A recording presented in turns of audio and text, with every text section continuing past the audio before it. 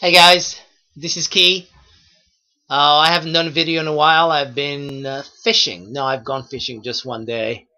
I wanted to address a blog that I wrote a few days ago called Counterintuitive Real Estate SEO Ideas.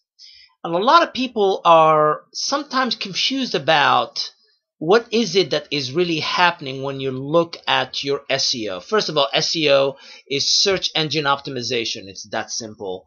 Basically, it means what do I get to do to be organic and visible? In other words, how do I get Google to date me? I mean, really, yes, it's as simple as that. If you can date Google for a while, you get to be on page 1 of Google. Guess what? You get visibility. The idea behind the blog was a lot of this stuff that is talked about by the so-called experts, people who've never built a website but can tell you what SEO is driven by this desire of how to find a trick. What is the trick? What can I buy? What can I do? Rather than that, I've been thinking that the more I work with brokers and owners, I realize that there is a way of doing it. And these 5 things I'm going to share with you may not seem intuitive at first. So let me share one with you.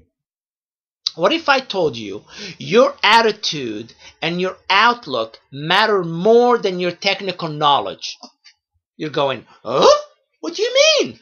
I understand HTML. I am a programmer. I get on the computer and I do HTML all day long. Won't matter. You see, on the internet marketing is about telling stories. If I take 2 agents, one who knows everything about HTML and somebody who knows a little bit.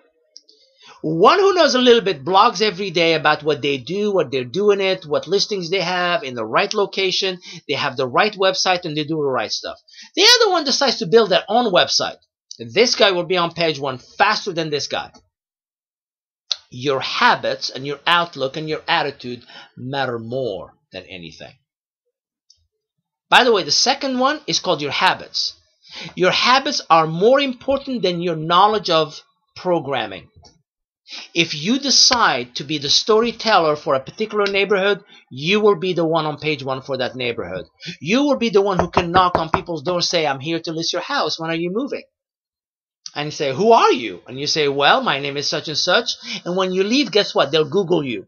They not only will Google you, they'll Google the neighborhood and Google what's happening in your area. And they go, my God, Susie here shows up every time. Honey, we need to talk to her.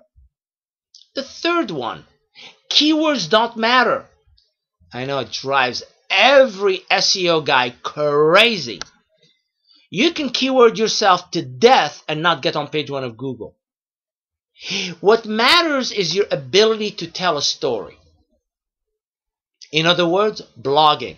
Do you know that you can write blogs that have no keyword meta tag and they will be on page 1 of Google? Drives programmers insane. The fourth one is called your website is only a part of your internet strategy, or your website is only one way of showing who you are.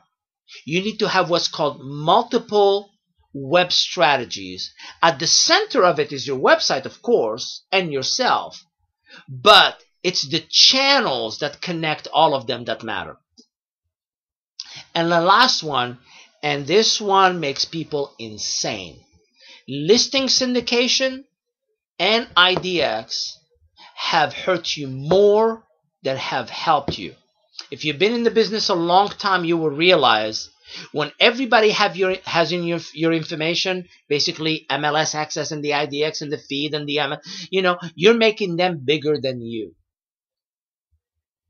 I know I didn't share with you anything SEO-ish, but I hope I shared with you something about that would get you thinking about how you think matters more.